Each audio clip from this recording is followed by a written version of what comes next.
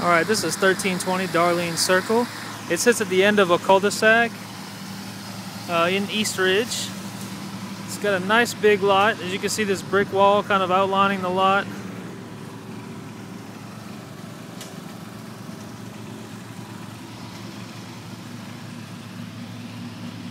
Concrete driveway leads to a 2-car garage. As you can see, the house is all brick. These 4 columns in the front. Get a good shot of the roof here. It's brick sidewalk leading you up to the front door. A little porch area.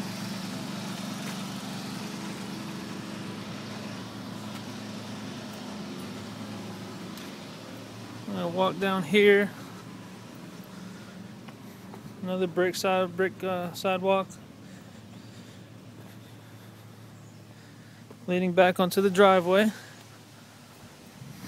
As you can see, plenty of off-street parking here. Again, brick walls, mismatching garage doors. As we continue on into the backyard, you can see this back deck comes off of the family room on the main level of the house. This door leads into the garage. And this back patio overlooks the large backyard with swimming pool. You can see the swimming pool does have a diving board and a slide.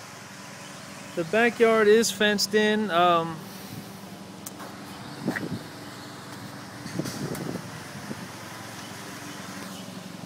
you can see up here they do have the privacy fence, but around the back there is a fence there. It just kind of looks like a temporary fence though.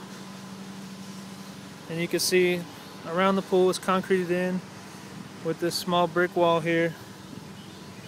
And a good view of the back of the house here. Some vinyl siding. That's the extra storage garage that you can access from the basement. And there you have it, 1320 Darlene Circle.